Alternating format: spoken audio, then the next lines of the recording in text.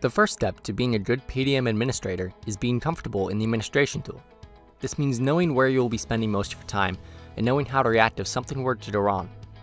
I'm going to be giving you a brief overview of the tool and a slightly closer look at some areas you'll be spending most of your time.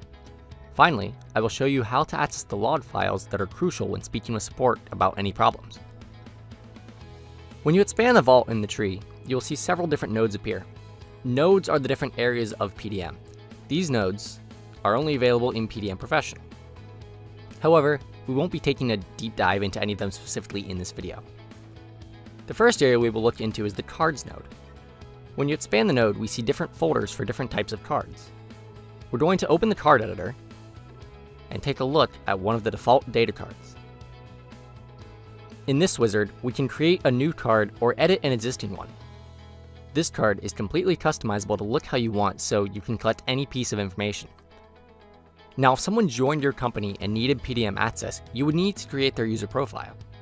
Expanding the Users node, we can see a list of users in this vault. If we right-click, we can select Add User. We can tie user credentials to their Active Directory if that's set up, or we can create them just in the PDM system. We can also add users to their groups. This can be done through the Groups node or in the Users node immediately after the user is created. The last node that we're going to talk about is the Workflow node.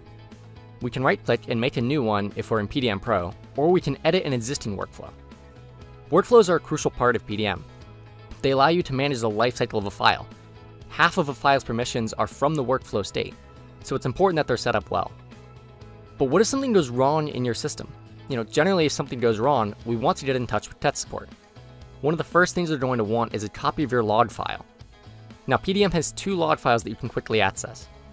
If you're having problems with your archive server, you would right-click on the archive server node and show the archive server log.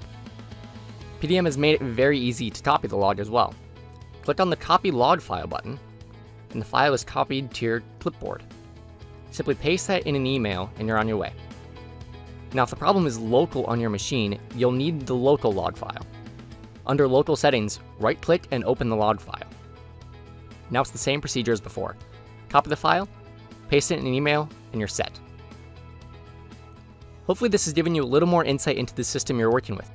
We're taking a deeper dive on several of these nodes throughout the series, so check out some of the other videos for some more information.